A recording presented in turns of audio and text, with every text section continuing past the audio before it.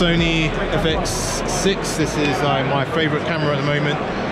Definitely want to get my hands on this. As I was saying, like, it's got quite a backlog at the moment, so everyone's ordering this camera. But what I love about it is its form factor. It's nice and small. It's compact, so you get the quality of like an FX9, but also like smaller form factor. Some of the sensor and the good stuff of the Sony FS7. Not FS7, the A7S III. I really like this camera. I just really like the form factor. It's not too big, not too small. You're showing up to a shoot, you know that this is a broadcast camera, it's not a DSLR. But yeah, I just really like the build quality of this camera. Only thing I'm a bit with is the XLR port is on the top handle, and if you remove the top handle, then you don't have those XLR out imports for your audio, so that's one downside of it. So if you're doing gimbal work, then maybe you're just doing that for B-roll with this camera, as opposed to all you have to do a separate audio recording for it. But other than that, I don't really see what's not so great about it. It's got a really good autofocus system.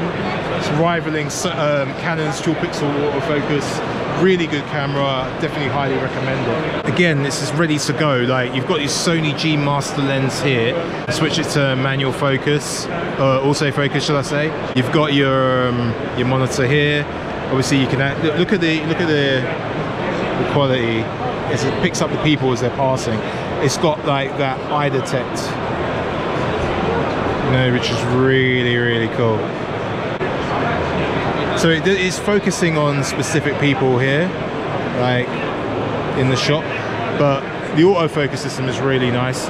Again, you've got a lot of the controls on this side. You've got the record, hold, flag one here, variable ND filter, so when you're outside.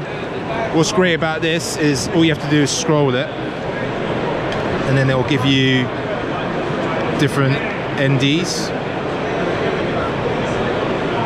Okay, it's not working at the moment. I'll figure that one out in a moment. But you got your iris here. You've got presets, no presets, ND auto. You've got Asten Q mode, so you can go to slow motion. You press that. You've got different buttons here you can modify. You got your display option here, so obviously if you want to have different display, you want your display on, you can press it, on it off. You got your white balance, your ISO and gain, and your shutter here. You got your different dials here as well. Here you got your audio controls, which is really nice. So you flip that down, and you can control your audio channels for channel 1 and 2. Have that on manual or auto. And you got your slot select. And then here, push it open, and you've got your SD card slots here, or your CFast Express, shall I say, and SD for your memory.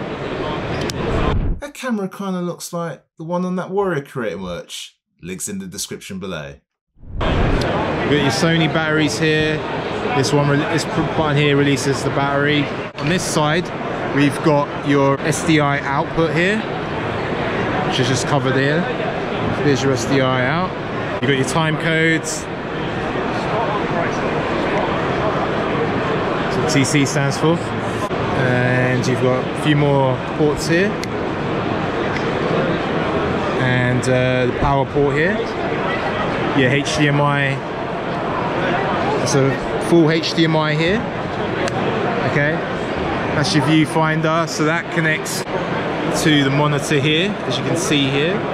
And you've got this nice handle here, which I really like, which you can control the zoom here.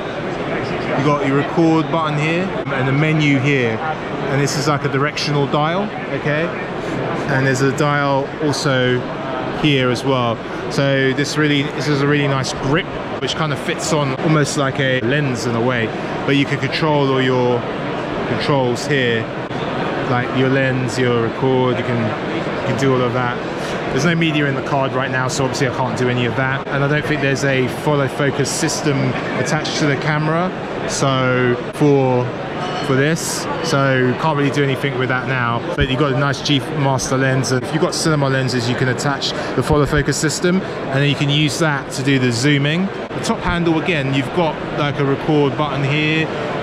You've got a few other modified buttons here. You've got the joystick here, and you've got your zoom controls here. You've got this top mount here, which you can attach the audio system to, or other Sony accessories, and you've got a spot for like your microphone if you need a microphone as well. And your XLR cables are here for the audio. You've got 2 channels here. Your mic inputs, you can see you can switch that to 48 volts, 48V mic, or line 1 for line 2, and then you can just cover that up like that. Okay, so again, monitor's kind of small. You might want to get an additional monitor like a Ninja 5 or an Atmos Ninja 5 or Shinobi, or a small HD 7-inch. But again, you've got some controls on the side here for peaking, zebras, and the sign, so you can adjust a different function here. And this is where the camera cable connects from the viewfinder all the way to the other side. As you can see where it says VF, that's viewfinder, so that connects to the camera to control this top handle system with the monitor and all the controls on top here. So really, overall, it's a really nice camera. I'll leave a link in the description below where you can probably get the camera if it's in stock. I'm definitely gonna get my hands on it. Beautiful piece of gear.